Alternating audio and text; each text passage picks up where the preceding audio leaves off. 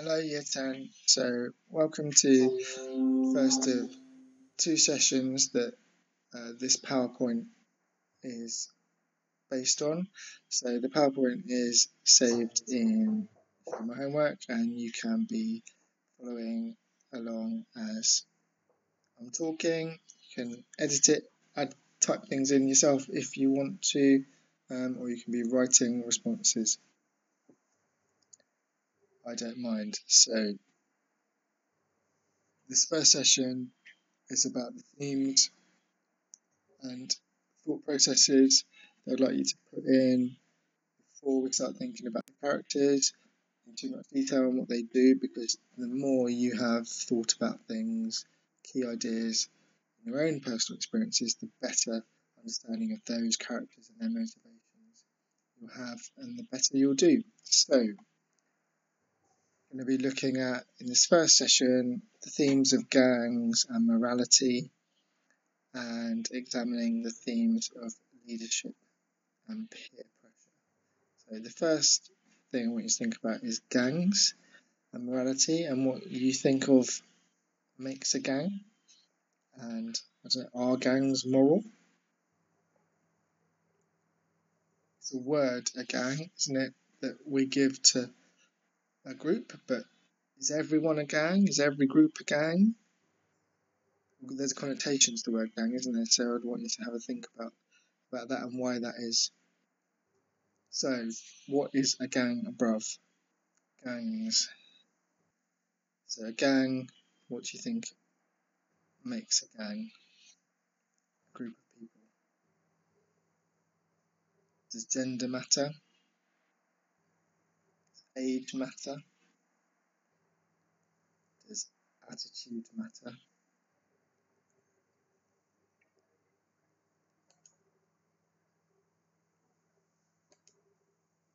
So we've got the idea here of the bruv thing. Where's that from? Why is that an association with gangs?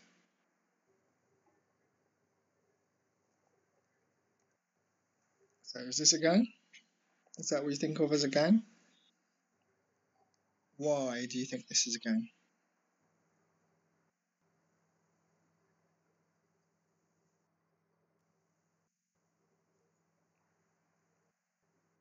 Because they're dressed the same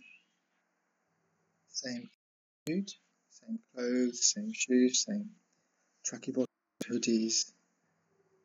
The fact they're covering their face is a bit antisocial, isn't it?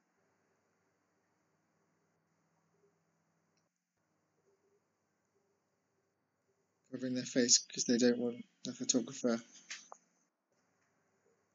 know who they are, the people who look at this picture to know that they're in a gang. Is there shame in being in a gang? Is there pride in being in a gang? What about the setting? Look at the backdrop. What's behind them? Where are they? Is that what we expect of a gang? What makes this a gang?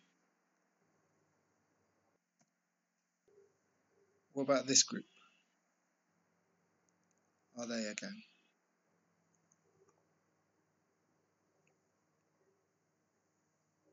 They're all standing up straight. The other guys are all slouched. So if it's about attitude, can these guys be a gang too? If they're doing the same things, they're smiling. The others were like glaring. It was about commonality and things in common and all being the same, part of the group. That make them a gang. These guys all casually dressed, jeans, trainers, tops. Does that mean they're a gang?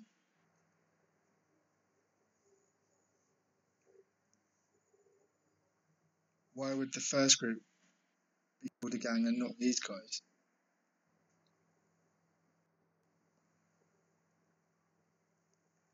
So like I said, if you wanted to type onto your own version of this PowerPoint or write things out, that would be good. So think of words associated with gangs. What words can you see here that these two groups have in common? What is so different about these people? Is there anything different? Why do you look at one more more positively than the other.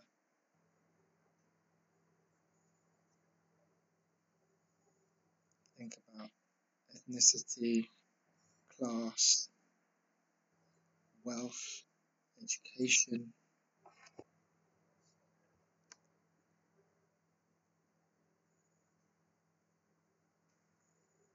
Okay, let's move on. Wow. December 2010 student riots. Well, the group on the right in the previous slide, they're all students. Rioting, criminal. What do you think about that? The most educated, the future of our country, rioting, graffitiing, vandalising against the government. Again, we've got more riots in society. Things being smashed, anti-society, anti-establishment, anti-government, anti-authority.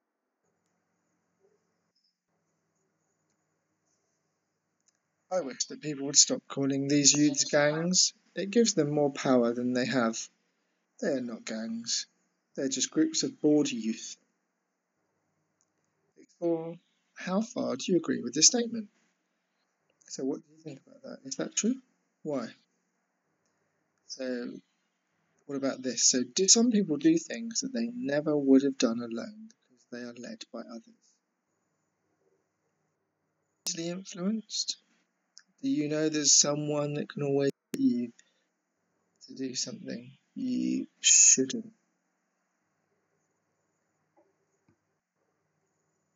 Is there a friend that can convince you to steal something, take something, shoplift? Or do you know other people that are easily led by others? And then this last interesting question, are the morals of a group different to individual interpretations of morality? So are the morals of a group able to be worse or higher than if you were an individual? As an individual, can a group help you be a better person? As an individual, can a group help you to grow, be strong, feel confident? Or where could that become a negative? Interesting, isn't it? Are some people braver when they're in a group? Are some people more willing to take risks and do dangerous or silly or illegal things when they're in a group?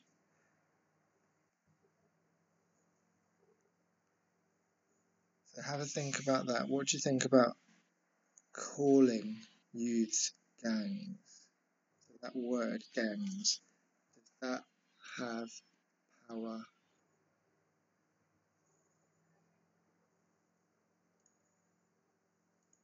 Does that have a power?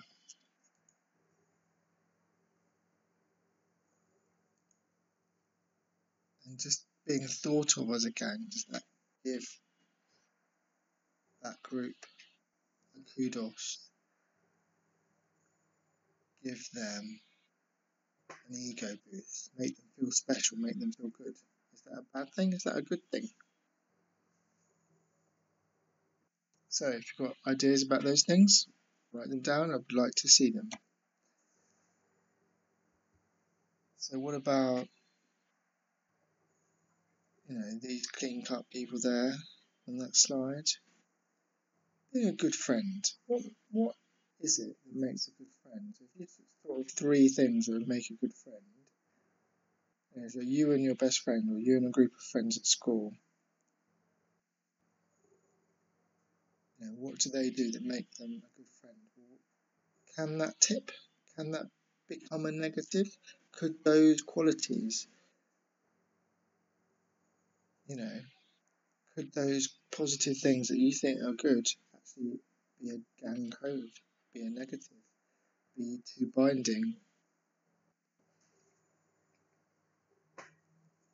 So any ideas on this? Write them down. That would be interesting. So, was loyalty something you thought about? Was that the top one? To be loyal, not to talk about people behind your back. Let's talk about you behind your back. To help out, be friendly, supportive. What good qualities? Loyalty is clearly something that people want, isn't it? So, in a situation, positive or negative. So think about, this idea. Why is it taboo to grass on friends? Grassing. When does loyalty to what is right override loyalty to the group? Would you expect parents to take you to the police if you had committed a terrible crime? Why? Either way, does it depend on what the crime would be? What about you if you knew someone in your family had committed a crime? What about if it was a friend? Does it depend on what the crime is? If you'd stolen or if you'd hurt someone, does that matter? Still serious crimes. Still maybe have a jail sentence, depending on how much is being stolen. Finally, would you expect the police to support you if you had a crime committed against you? And what do you think about the police? So, you're individuals with all your own experiences.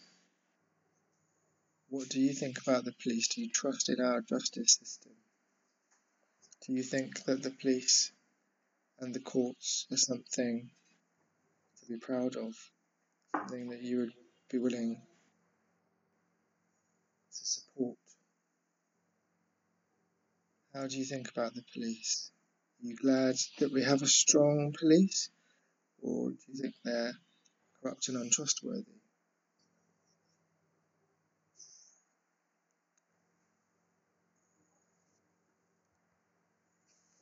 So this idea of loyalty, why is it important? How can loyalty be achieved? How can you get loyalty from your friends? How can you prove loyalty? So this is a cast photo from the original production of, it's a little sneak peek, appetizer, so you can see this group. Do they look like a gang? Do they look like friends? All sort of wearing sensible clothes for hanging out in sort of autumn in the woods. Hats, jackets, hoodies, boots, trainers. So these costume choices. What makes them look like a group of friends, a gang? So there's a little sneak peek. When you know the characters, you might be able to guess who's who.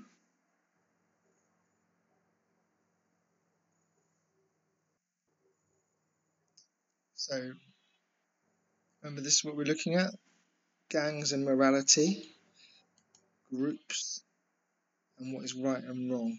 And then looking at leadership and peer pressure. So that's what we're going to move on to now. So please write down any ideas. I'll be interested. So leadership. Have you thought about this? Have you got a leader? Are you a leader? Have you got a leader in your peer group, your friends, your family? What makes a good leader of a group? Can you think of examples of good leaders? What qualities do they have? What about the opposite of the leaders? What about those people that like to be led? Do some people always have to be led? Is it a choice? Is it just a personality? Can other people step up in a crisis to become a leader? There's that saying about good leaders, best leaders being those people that don't want to lead. Is that true, do you think? Why would that be true? So do some people do things that they know alone because they're led by others? So have you had experiences like that, friends? Are the morals of a group different to individual interpretations of morality? There's lots of interesting questions brought up by that, isn't it? So what's good for the group or good for the individual? Are they always the same thing? Not necessarily. What's more important? So here we've got a few clips. So we've got some promotional footage for productions of DNA. So this photos, costume, you can see their commonality, the group idea. We've got school uniform. It's quite a handy, easy one to do when you come to your exam, as long as it's explained properly. Have a look at the clip. I can't play the clip, so you can pause me now and play the clip and answer the questions. What happens? What's the mood? What is the atmosphere? What can you tell about the types of characters? So this mood, this atmosphere lasting through the play. What do you think about it? And then we've got some more clips. So you've got the PowerPoint. So my homework, the links are live here, so you should be able to be watching them. So imagine that you and your friends have done something awful. How do you feel afterwards? How would you act? Explain your feelings about it, whether you think you can carry on as normal. If you've been part of something you regret in a group, maybe you weren't the instigator, maybe you didn't really do it, maybe you didn't mean to do it, what do you think you would do as an individual? Could you walk away and hope nothing would happen? Would you have to go home and speak to someone about it? Would you have to tell your mum? Or could you keep it a secret? Would that guilt, would that worry be something that would eat you up? Or would you be fine, just hoping, because it wasn't really you anyway? So, different characters, different people react differently.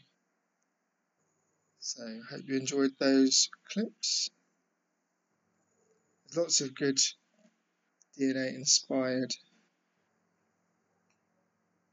film footage things on YouTube, so you can have a look around there if you'd like to. So, have a think about your own experiences of peer pressure. Have you seen it succeeding in making someone conform while others refuse? So, do some people say they're not going to do what the group want?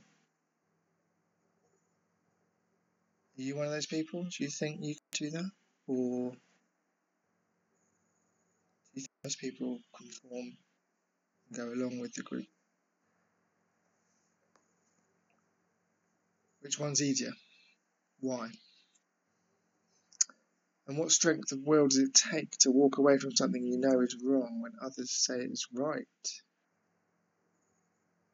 So, stereotypes of peer pressure, isn't it? So, you know that drinking alcohol can lead to dangerous situations. You know that taking drugs is illegal.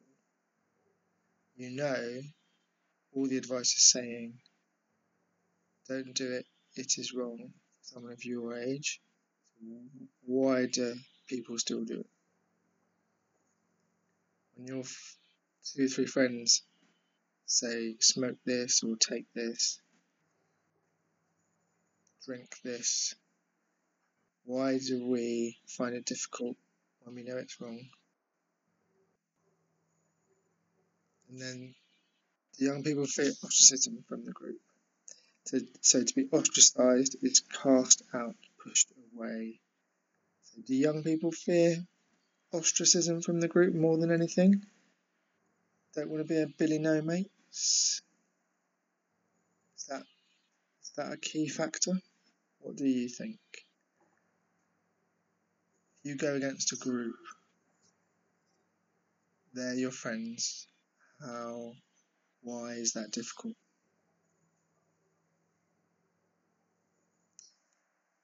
So this is coming to the end of our first session on DNA. Obviously the PowerPoint continues after this to look more closely at the opening sections. So let's just have a think before we start reading. DNA. What do you think is going to happen? Why is it called DNA? The first line in the play is dead. What does that tell you? What about the punctuation? So what about the word, about the punctuation?